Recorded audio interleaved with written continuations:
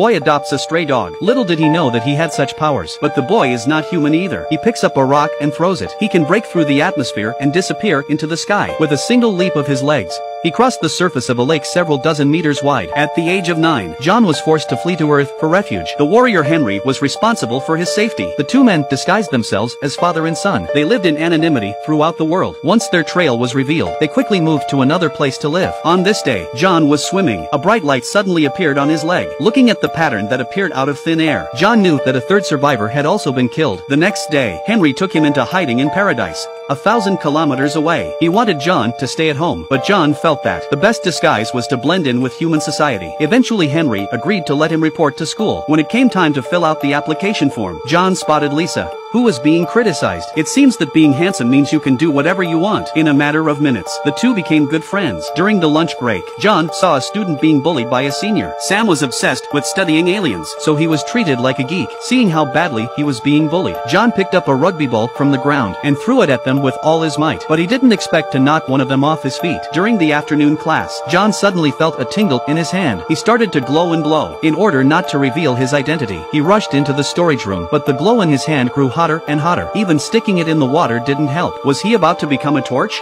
John was about to pass out from the pain. The moment of truth. Henry suddenly appeared beside him. It was then that John realized he had inherited his parents' gift of superpowers. As an adult, he could awaken at any moment. Now, the time had come for his powers to grow. Under Henry's guidance, John was soon at ease with his powers. This little hiccup, it didn't affect John's normal life. His relationship with Lisa was getting better and better. But danger is also on the horizon. A woman has tracked down the house where John used to live, investigating their whereabouts.